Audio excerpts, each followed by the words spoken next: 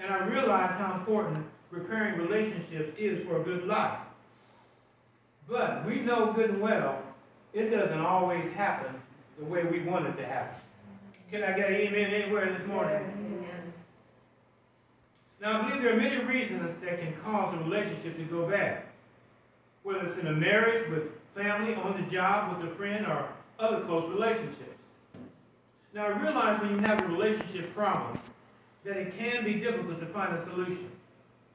But I hope with all of my heart that this message today will help you find some answers to help you in repairing relationships. I believe it's critical to gain a clear understanding of how to improve and strengthen our relationship. Now, one thing is perfectly clear to me is that most human beings, regardless of age, gender, nationality, or social background, have a desire for a connection with other people. In fact, without human connection, life can be dull, empty, without purpose, and without enjoyment. Now, our relationships help make us who we are because we are connected with individuals who have experienced and conquered things in life we have not yet even confronted. Do you know what I'm talking about? As you begin to grow older and move from being a child to a teenager and into adulthood, you're going to find that things change. People change. Life changes. Politics really change. Oh, you know what I'm saying.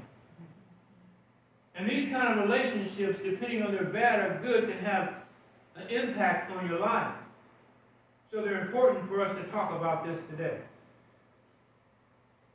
It's also been my experience when you meet people who have been where you are trying to go, I believe it gives you a new insight to make better decisions in your life. I've always been a person to find people that are not stuck in the same old thing over and over again because they say you're really crazy when you keep doing it over and over. But I tried to find people that are where I'm trying to go in life, whether it's the spiritual perspective or the natural perspective. People that have been successful can offer you good advice. Are you hearing me this morning? Just think back when you were young and searched for others to hang out with. Desired security, wanted a feeling of being connected. And even though you may not have fully understood it, you really wanted to be loved and appreciated. You see, people try to play this game, but everybody wants some love and they want to be appreciated. And usually when people act out just the opposite of love, it's because they really need something. And who is love? Oh, Lord. Who is love? God is love. Now, see, you gain those things from, I'm talking about love and appreciation. You gain those things sometimes from your parents, grandparents, siblings, and even other relatives. You also desire interaction with friends and neighbors and schoolmates, and later on, co-workers. Now, as we mature, we naturally seek out more intimate relationships, and this oftentimes ends up in marriage. Now, at this point, we begin to build our own families and need to strengthen our relationship with our spouses, our children, grandchildren, and even great-grandchildren. I also believe none of these relationships will be healthy unless God is the foundation of everything that you do in this life. I am a living witness to trying it the other way. I came to tell you this morning, it does not work. If you do not have Christ in your life, you're going to have more problems than if you don't. Because you have no one that you believe in to turn to. We know good and well there are times, no matter how we love our spouse, our children, our grandchildren, our relatives, there are times when it feels like nobody cares about you, period. And when those times happen, we always have the Lord who's on our side.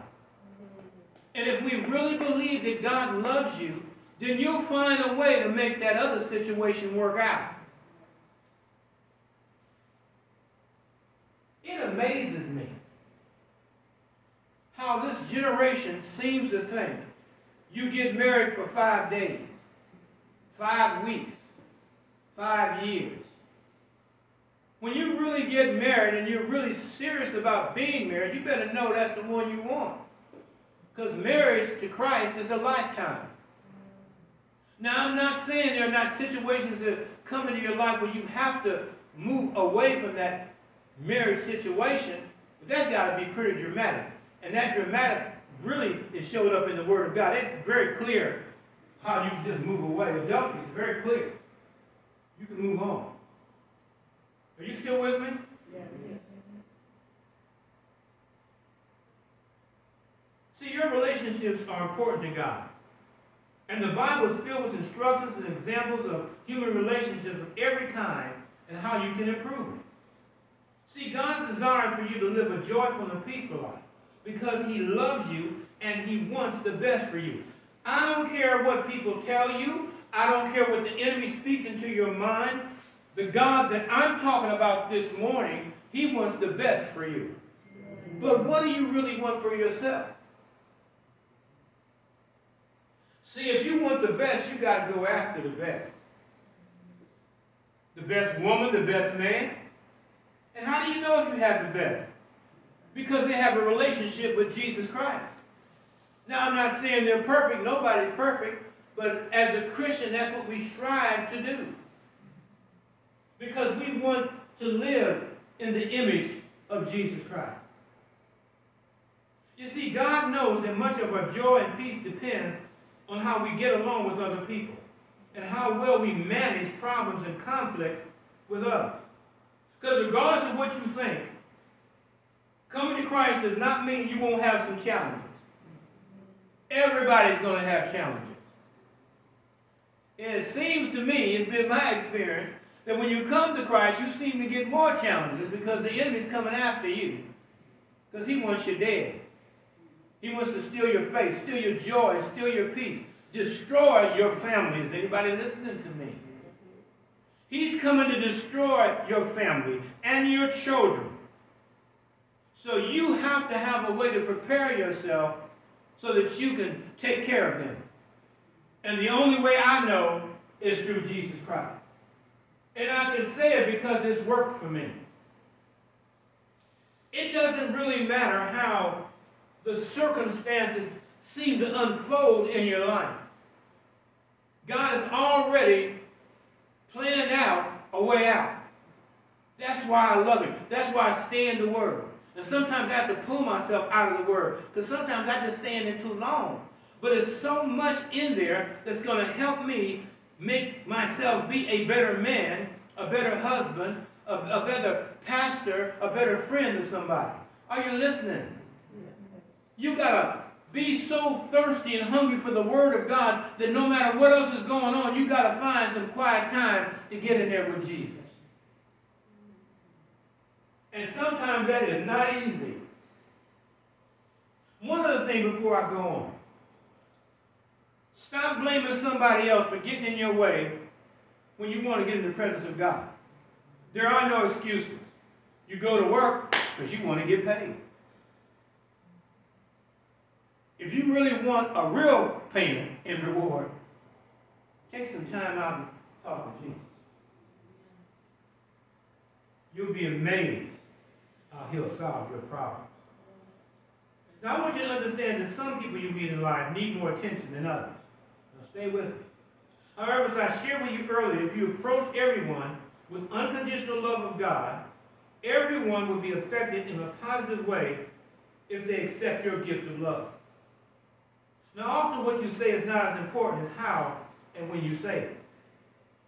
We're still talking about relationships.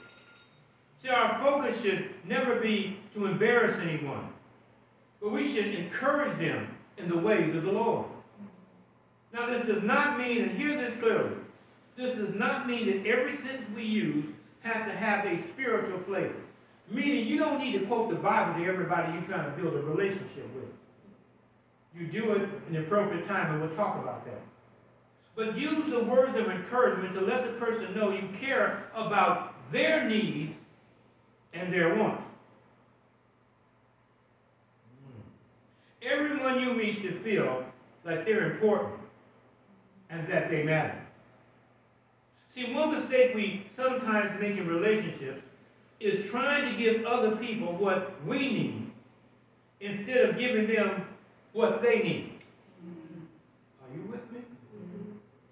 See, the truth is we don't take the time to study people, to find out their individual needs, because we tend to go by what we assume rather than what we observe. If you spend time with people to develop relationships and closely observe them in various environments, you will find out their needs. In fact, as you stay consistently in prayer and the Word of God, Lord will show you their need and even their wants. Now, another problem that hurts people in building positive relationships is people who are stuck on themselves or self-centered. Now, I know there's not anybody out here, but you need to hear this. Self-centeredness is often viewed as the most unappealing personality trait in building a perfect relationship or even maintaining a relationship. See, most people struggle and try to maintain a sense of compassion and understanding toward others.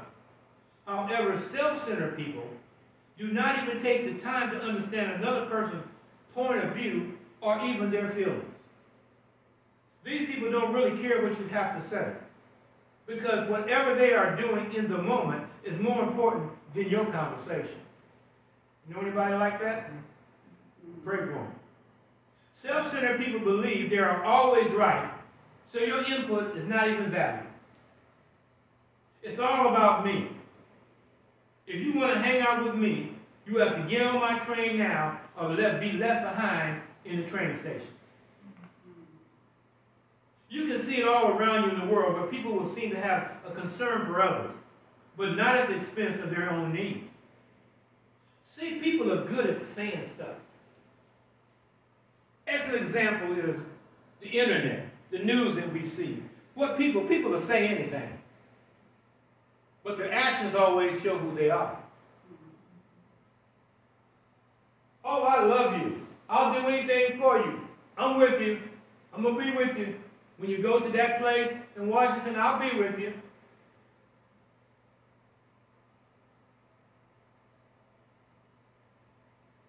Unfortunately, self-centered people are self-driven, and they're more concerned with their image and their materialistic things and issues that affect countries, other people, or even this entire world.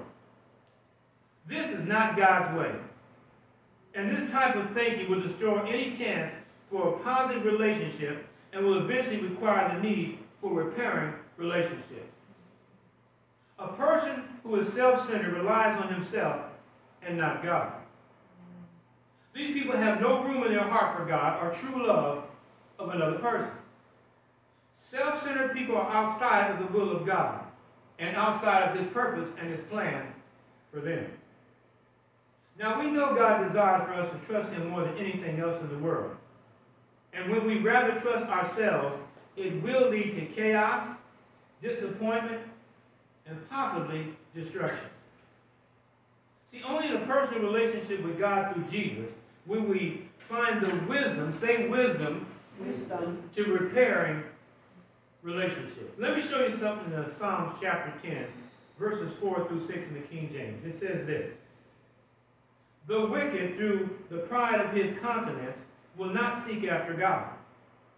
God is not all in his thoughts. His ways are always grievous.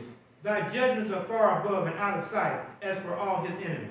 He's puffed up or mocks them. He has said in his heart, I shall not be moved, for I shall never be in adversity." See, the wicked or evil person have no need for God, and they are ignorant and full of too much pride to seek out God's wisdom. The truth be told, love and self-centered spirit in a person cannot coexist at the same time. There's never going to be a balance between a person who is selfish and self-centered and a person who has love. There's got to be a way to connect that relationship. I'm going to show you. I'm going somewhere. You see, this tells me love will push self-centeredness right out of a person, because love is not puffed up. Love is not full of itself. Love is not impatient, it's not cruel, and it's not easily provoked. See, the Word of God tells us love will never fail. Ooh, I love that. Love will never fail. That's why when people really get married, they really are serious about marriage, and they love each other, how is that possibly going to fail? Real love can't fail. Fake love always has an excuse. I believe when a person is focused only on themselves, they have no idea God is really in control of all things. The truth is they need to be centered and focused on God. The only way this is going to happen is if they have a personal encounter with the Lord. Now, in order to have a good relationship, we must start thinking more about others and noticing their needs, not yours. I want that to soak in for me. You see, when we walk in love, it has a way of drawing out information about others that will help us focus on their most important needs. I'm not talking about getting people in the corner and talking to them until they cannot take any more. You know what I'm saying? Some people just beat you down. This would be an invasion of their space, or like a police investigation instead of a fact-finding conversation. What really is important is having a mindset to listen. Say listen. Listen. And I need that. And talk over not talk over the person. That's what I'm trying to say. When you're having a conversation, and I'm learning, sometimes you think you got all the answers, but you don't. And you got to learn to listen and be respectful in the conversation. And I'm talking about both parties. You see, what happens is, it's really important having a mindset to listen and not talk over the person once again, but receive their information for processing in the moment or later so you can provide the best option for repairing that relationship. Sometimes everything is so heated you cannot speak in the moment. Or they're so checked out, it's not going to make any difference in that moment. So you take the time to gather all that input so that you can prepare to talk with that person later. Look at somebody and say, you're going to have to talk to them sooner or later.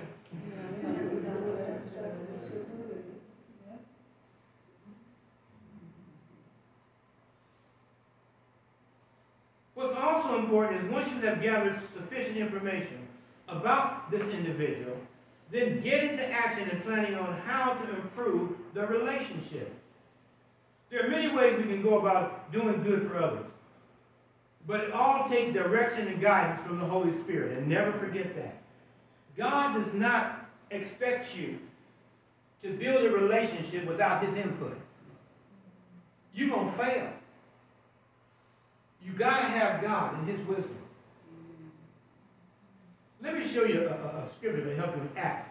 Acts chapter 10, verse 37 through 38 says this. The word I say you know, which was published throughout all Judea, and began from Galilee, after the baptism which John preached, how God anointed Jesus of Nazareth with the Holy Spirit and with power, who went about doing good and healing all that were oppressed of the devil, for God was with him.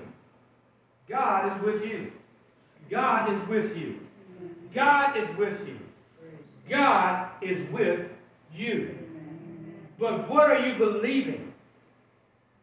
We got to stop playing with God and walk by faith and not by sight. If you're really saying you're a Christian, you got to have faith that God can repair that relationship. There's nothing too hard for God. If we believe still that God can do the impossible, then He can certainly fix our stupid relationship situations we get ourselves into. We're a stubborn people. We're just stubborn sometimes. Don't want to change. And I'm talking to me just like I'm talking to you. We all got the same issue. Even some of us that think we're so right. We got to change. And we got to change for the better to make the relationship work out. Who in here raise your hand that wants to be unhappy?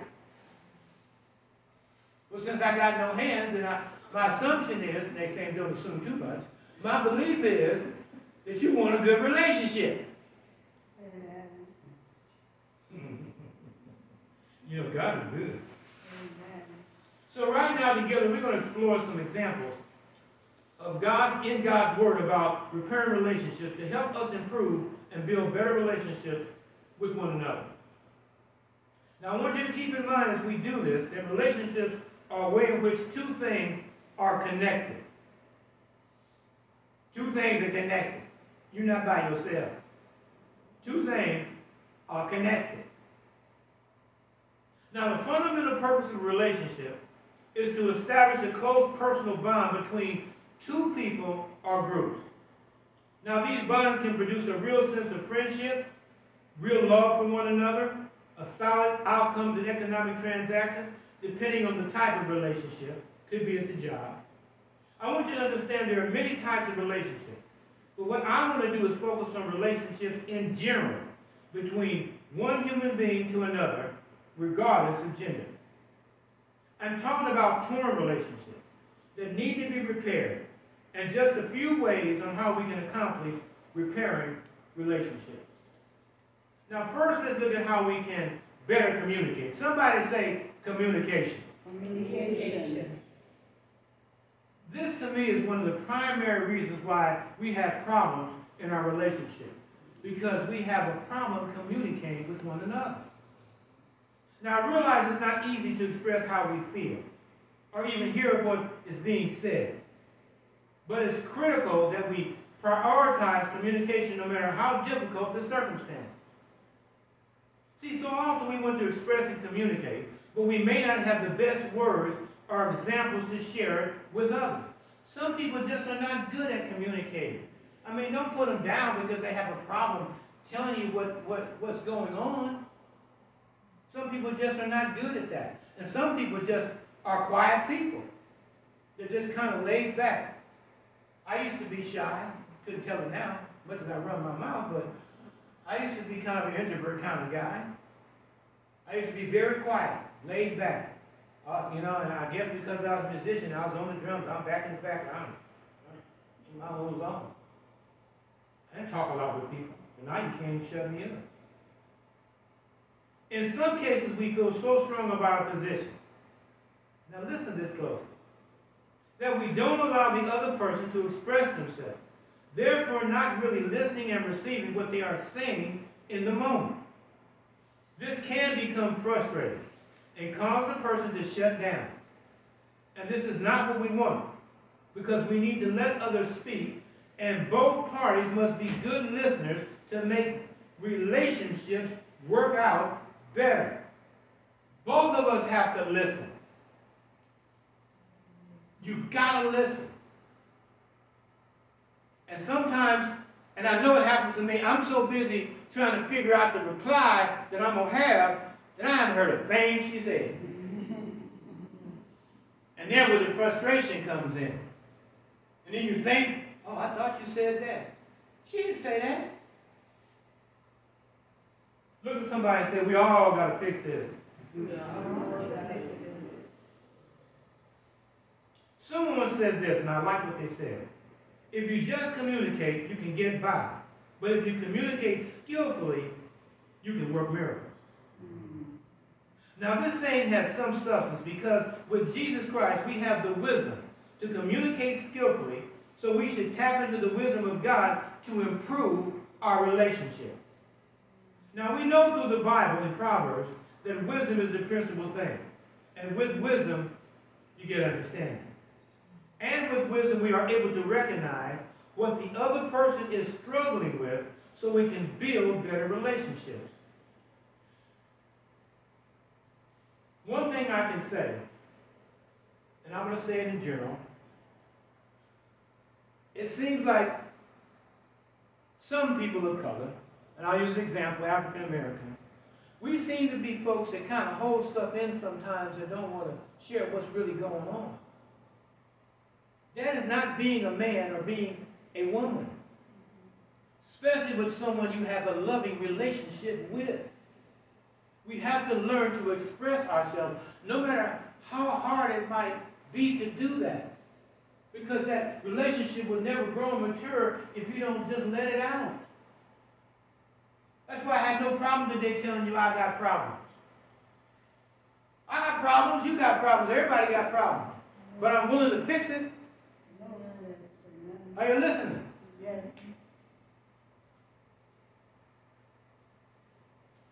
See, remember, God has all wisdom, and He's still in the business of miracles. And this is why I believe relationships can be improved and saved if God is the main thing in the relationship. I do not believe you will ever develop a positive and love-centered relationship without recognizing and operating in the philosophy there is always give and take in a solid relationship. Let me say it again. There is some giving and there is some taking in a solid relationship. I also believe in the early stages of relationships, communication can be challenging because we're unsure about so much. And in the later stages of relationships, this can also be possible because the person has not changed to what we desire and we expect the same thing to happen. Anybody know what I'm talking about? You did something in 1985, in 1976, and 2000, and that person is still looking at that's what you did, and you haven't changed not one bit. Stay with me. Who is quiet? Listen here. If we don't communicate, we really don't know what the other person is doing or has done to make a positive change. And they may be struggling, needing help, not judgment or negative comments. People need help in a relationship, not your judgment and your negative comments about what they did in 1905. When you're in the early stages or the latter stages in a relationship, simple situations can feel overwhelming and confusion sets in. And one may wonder if they should contact the other person by phone or if you really should just come one-to-one and talk about what is going on. I believe it's important to get into prayer about the specific situation that's going on and causing uneasy feelings and confusion in your relationship, and seek God for guidance in when to have a conversation. I believe timing is everything. Say that after me. Timing is everything. I want you to make sure the conversation is coming from your heart with love. And you enter the conversation in control of your emotions and also your expectations. You may not get exactly what you wanted from the conversation, but you come out of it confident the person is trying to make a positive change to repair the relationship. So our goal should always be to give and take by simply sharing our love for one another, respect, somebody say respect. Respect. Respect and understand and remember to trust God, knowing that He can bring us through any difficulty we may encounter in our relationship. It's important in any relationship, whether it's our family, our spouse, our friends, church members, or co-workers, they each have different history. And it's important to have respect for all of our differences. Ain't nobody like you. God made you just the way you are. I'm just going to leave that at that, because that's the whole sermon right there. We must understand, in order to ensure we're properly repairing relationships, that we recognize when a person needs alone time to get their thoughts or when they need reassurance and a loving embrace. Sometimes no one wants to hear your mouth. They just want a hug. Is anybody with me? Yes. They just want a hug. What does a hug do? It shows you care about somebody. You shouldn't be doing all of this, trying to get all back away from them.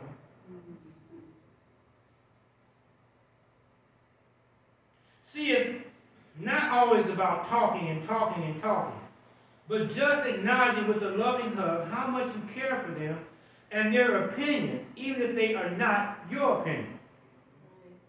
See, sometimes just finding a quiet place to spend with the Lord and listening for His direction can make all the difference in a good or bad relationship. It will help you not shut down and bury your head in the sand, but it'll help you move forward with being bold and courageous and express the care and love you have for the people that you are in a relationship with. I found it's the wisdom of God that provides us with the proper approach needed to build better relationships. I'm not saying it's easy understanding what one another is doing in the moment or what they have done or even what they're thinking about. A person needs to have you be in a place where you can just embrace where they're going.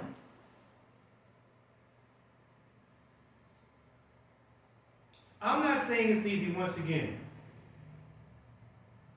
What another person needs in a relationship, but I believe over time you can get some idea by their body language, facial expression, their anger, attitude, behavior, and their complaining, which all signal there needs to be a conversation.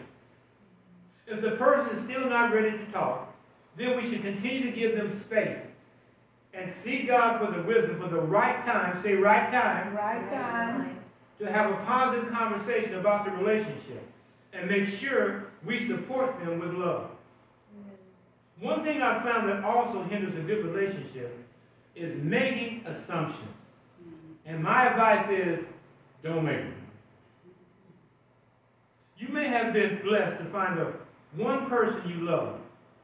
And you may have gotten married, but don't ever assume that they will always understand you. The truth is, people as well as life changes. And it's our responsibility to learn to adopt to change. As our relationship begins to move forward, because this is critical to maintain joy, peace, mutual understanding, and great relationship. A great relationship is not just about expressing and listening, although it's important. But watch this. But finding the proper balance between the two. It's essential we establish mutual support and encouragement to avoid a breakdown in understanding. I'm talking about a breakdown in communication and making assumptions causing conflicts and bitterness. I want you to understand avoiding one another and choosing to be quiet with the fear of more arguments is a sign of corrosion within the relationship. And we must be careful not to get caught up in this kind of destructive philosophy. Just because they hurt your little old feelings, don't mean you're supposed to run out the door down the street and get a drink, or run out down the street and drive around for 14 hours, or go to a hotel and stay. It means take a moment out somewhere, reflect, think about how you're going to better build this relationship, and when the timing is right, have a good conversation.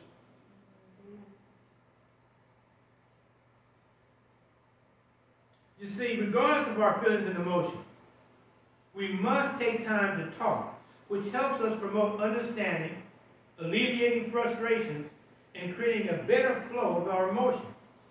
Now, one final point about communication is the mutual respect for one another. And we must earn respect from one another. By expressing ourselves with honesty in a loving way, even if it's difficult and makes us look bad or uncooperative. It's really important to choose a mutual, suitable time, once again, this is so critical, and a place to talk, where there are no outside influences to hinder your conversation. We also must not allow ourselves to be distracted, but give our full attention to what is being said, listen with an open mind, understand what is said without any judgment whatsoever. Speak clearly as possible and objectively, without blame, and respect the other person, even if their way of speaking is not what you really desire. Expect the outcome of the conversation to be positive. Have good expectations. Expect the conversation to be a positive one, and not like other conversations that didn't turn out the way you would have liked. Respect each other's feelings and emotions and their circumstances. If during the conversation you feel hurt, allow the person to complete their thoughts. Remember what was said and respond not with excuses, but if possible, provide a solution that will improve the relationship. Now, I took more time to share with you about the importance of communication in a good relationship because I believe in the natural and the spiritual realm is a key component to a great and wonderful relationship. Now, I'm going to give you just a few more things to think about repairing a relationship before I close for today. I believe it's important that we express our sorrow to one in someone you've hurt, even if it was not your fault. Letting them know we understand their hurt and we are available to do whatever is necessary to move forward and improve their relationship. Each person should ask for forgiveness. Say forgiveness. Forgiveness. We should ask for forgiveness for the hurt brought into the relationship, even if they were unaware this had happened. I'm not talking about, or what I'm really talking about, I should say, is not a heartfelt sorrow. Here's what I mean. You know what we do. We do something over and over and over again, and what do we say? I'm sorry. I'm sorry. I didn't mean to do that. I'm sorry. I'm really, really, really sorry.